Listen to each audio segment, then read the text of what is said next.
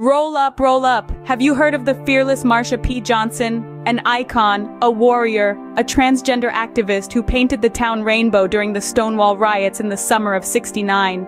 Armed with nothing but courage and a flower crown, she stood at the front lines in the fight for LGBTQIA+ rights. But Marsha was more than a rioter. She was a beacon of hope, co-founding the Street Transvestite Action Revolutionaries, a group that provided shelter to homeless queer youth. Marsha P. Johnson, the P stood for Pay It No Mind, a phrase she used when folks questioned her gender. Marsha's legacy continues to inspire and empower. Remember, in the words of Marsha herself, "Darlings, I want my gay rights now." She was a true hero in high heels, and her story is a testament to the power of being true to oneself. Come back for more Black LGBTQIA+ heroes from history.